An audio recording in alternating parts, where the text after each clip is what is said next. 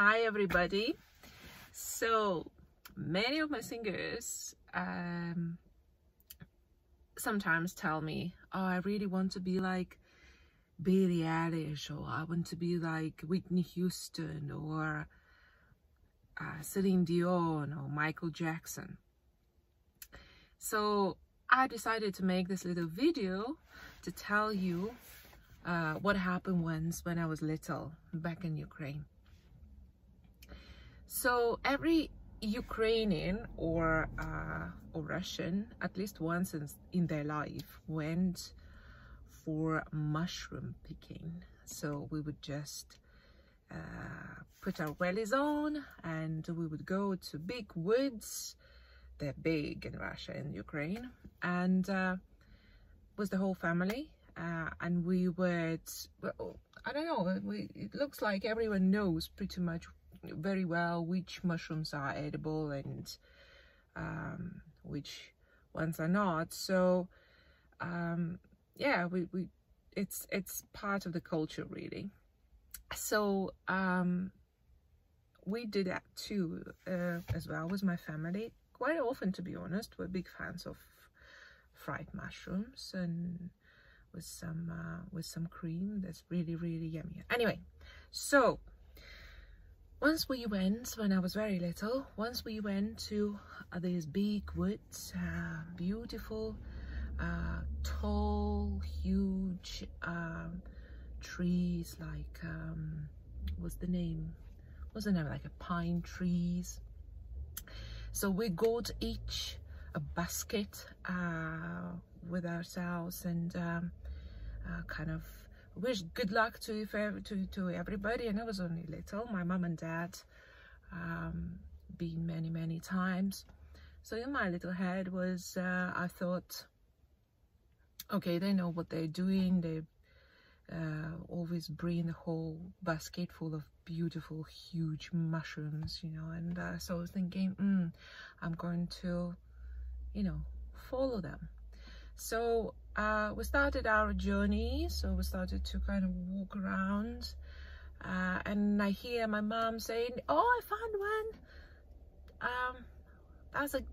Oh, look at that, that's such a beautiful one. So I could hear then dad is saying, here we go, I found another one. Oh, there's another one and another one and another one. So I would run and follow them, trying to find mine. So you know, mom would shout, here we go, there are more. So I would run and follow her, and I'd look around and I couldn't find any mushrooms. And I would run then after dad. I'd say, oh, look at that, that's just fantastic field of beautiful mushrooms. And I would run there and I would look around and I would really try to dig and pick up the leaves with my stick, and I couldn't find any mushrooms. So I started to get quite frustrated because my mom's and dad's basket was filling up quite well with the mushrooms, and mine was still empty. And then something clicked in my head, and I decided not to follow them anymore. And I decided to change my direction a little and find my own path. So I just, instead of just chasing them both, I turned a little and just, you know, still seeing them being safe in the woods, but I decided to choose my own path. And I started to walk a little bit on the side, and I found my first mushroom. I was very excited. And then I found more and more, and my basket started filling up with very impressive big mushrooms. And something happened that moment. I don't really think I realized it completely at that time because I was very little, but that story was coming back to me into my life many times when I needed to make an important decision. And only years later I truly realized what happened then. if you follow somebody else's path, all the mushrooms are picked already by them, not by you.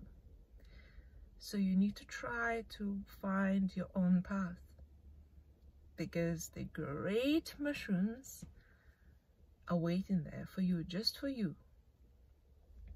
So if you will try to stick to who you are and really try to learn about yourself, who you are, that's the best way of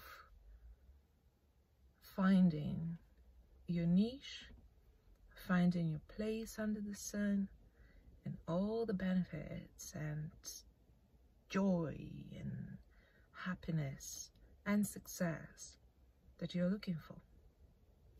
Remember that story.